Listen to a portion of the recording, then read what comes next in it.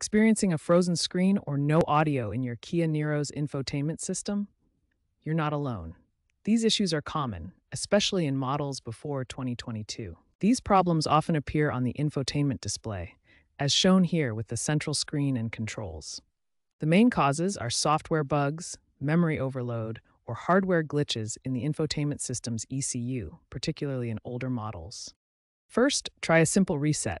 Hold the power button for 10 to 15 seconds while the car is off. This clears temporary data and often resolves the issue. If that doesn't work, navigate to the Settings menu and perform a soft reset, as shown in this vehicle settings screen.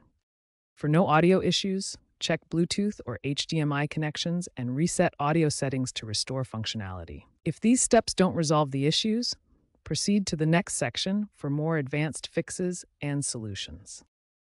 When basic resets aren't enough, advanced fixes become necessary. Let's explore USB firmware updates and future solutions for your Kia Niro's infotainment system. First, perform a USB firmware update. Visit kia.com to download the latest firmware for your specific Niro model.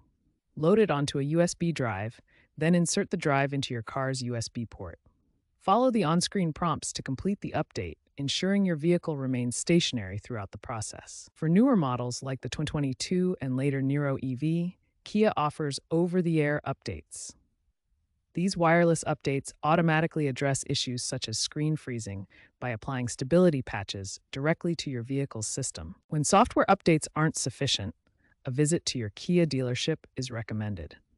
Professional technicians can perform hardware diagnostics to identify and fix deeper issues with your infotainment system. Looking ahead, Kia is developing standardized AI-assisted diagnostics. These will enable real-time issue detection through telematics, providing proactive solutions. For now, the key to maintaining your infotainment system's health is staying current with firmware updates and performing regular resets.